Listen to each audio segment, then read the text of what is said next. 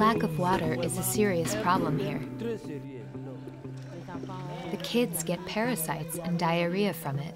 The water isn't clean. We live in a poor environment.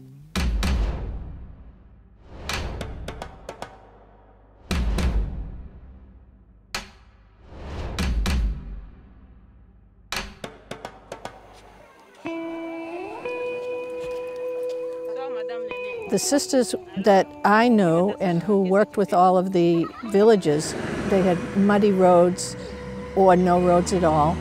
There was no day when there was all electricity and water available. And so what I realized was that we really needed to, before we could do anything about communications, we had to do something about electricity. And so that became the beginning of the project.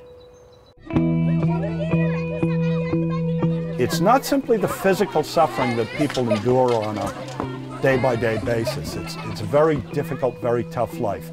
But probably the biggest effect it has on human beings is that it limits their vision of the world. Most of the time, they're involved in difficult physical tasks in order to get enough calories to get them through to the end of the day. They're thinking solely about survival. They have to.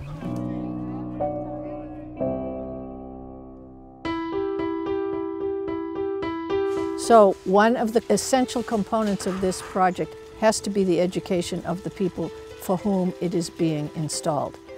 It's a really big project, and it helps the people. And it is what the Lord has asked us to do, to share what we have with the poor.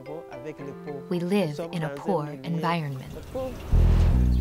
In the DRC, which has very, very little infrastructure, the majority of the sisters' communities are located in rural, very, very rural areas to the east and south of Kinshasa and in Congo Central.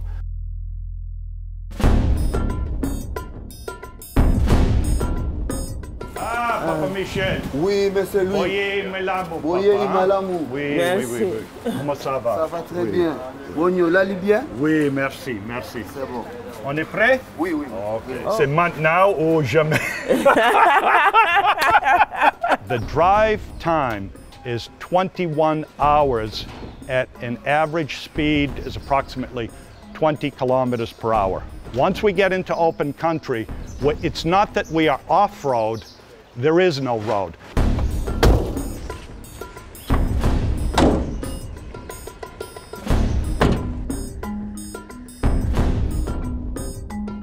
In the DRC, one of the things it is famous for is the absolute and total lack of roads. The country has effectively one paved road, and the rest of the time, you're on your own.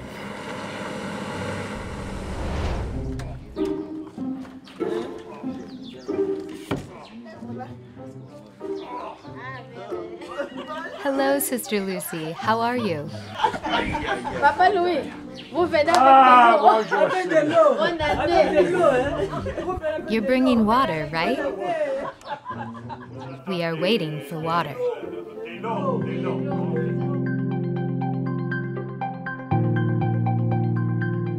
So, Pelende is a village in Kwango. It's a large village. It has about 5,000 people, and it sits atop a high plateau. The Jesuits and the sisters established the community here, the SND community with the schools and the hospital, the church. All of this was established in 1956.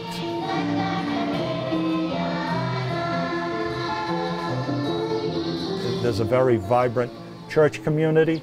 People really like their village, but due to the remote nature of it, the limited electrical power available and the other basic factors, it's a difficult place to live. There is really no form of conventional work here. They grow what they can in their fields.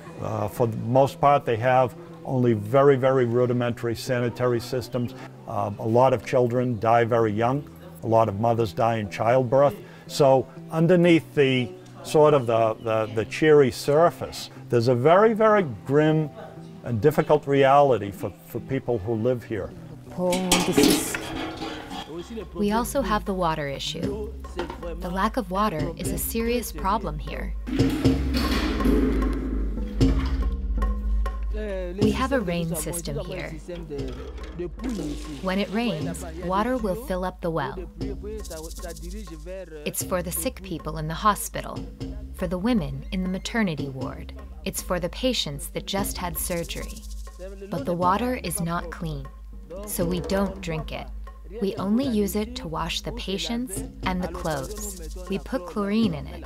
But if it doesn't rain, we don't have any water.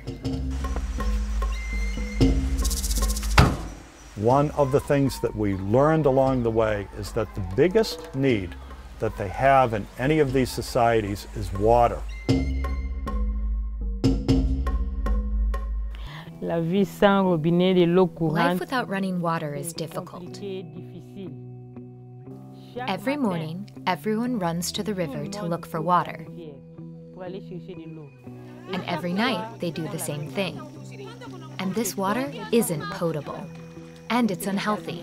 The kids get parasites and diarrhea from it. The water isn't clean. So Intanga is a community that has the challenge that it needs a development essentially from scratch. That means that we need to find the capital to do a photovoltaic electrical power system from scratch. And we also need to build a water system from scratch, along with what we hope will be a school building.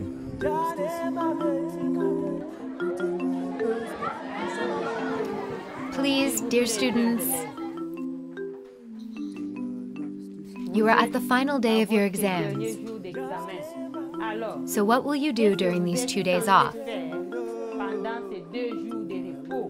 What could you do at home?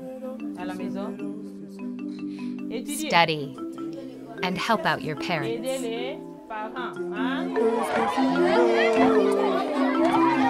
This is the first grader's classroom. You can see that when it rains, we have to escape. Okay. The water oozes through. The classroom is not in great shape. It's old. The classroom is crying. If we would have good classrooms, electricity and water, the students could study at night. They could stay at school all day. They could wash themselves and drink clean water and study comfortably.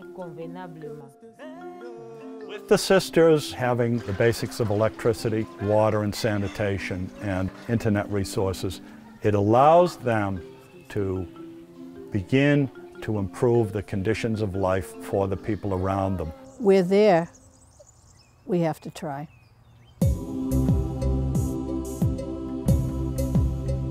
Louis is probably not going to be there forever, and I'm not going to be here forever, but they are going to be here forever. Therefore, they need to actually be able to transfer the information to the next generation of sisters and students. I want this project to remain. Even if we are not here anymore, the next generation will continue with the project.